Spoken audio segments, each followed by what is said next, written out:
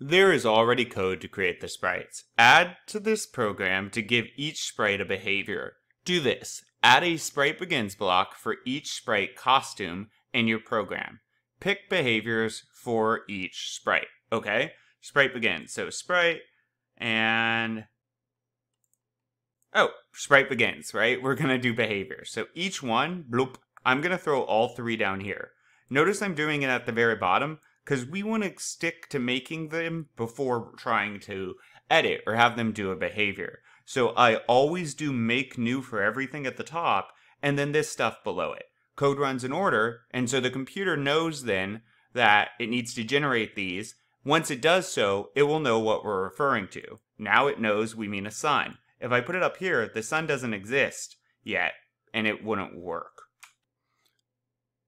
So again, we don't know the sun exists yet. Well, the computer doesn't, so it wouldn't be able to set any behaviors here because code runs in order. The sun only exists once this block runs, so we need this stuff here. Let's see here what they wanted us.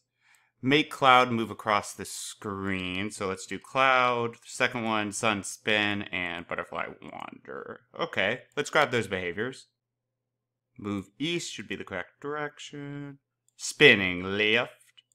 And wander, cool. Let's see. Yeah.